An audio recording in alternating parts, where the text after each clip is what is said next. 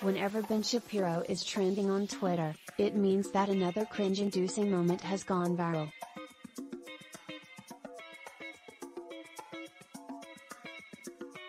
Recently, Shapiro took great offense to Cardi B's song, WAP, to the point where he awkwardly recited a censored version of the song's lyrics, live on his show. It's an amusing clip. Shapiro repeats the sexually explicit phrases with stilted, painful apprehension, as though the words themselves could summon a succubus with a swollen rear. The memeable moment proved incredibly popular, not with Shapiro's fans, of course, but his detractors.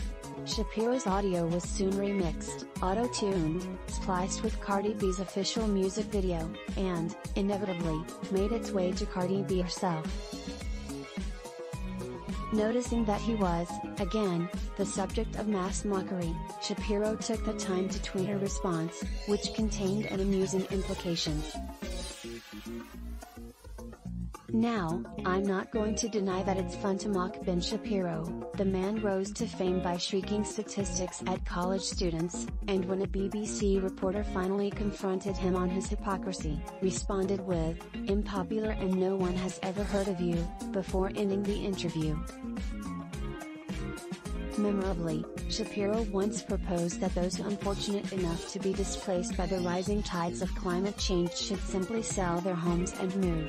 YouTuber Guy famously responded with, "Sell their houses to who, Ben? Fucking Aquaman?"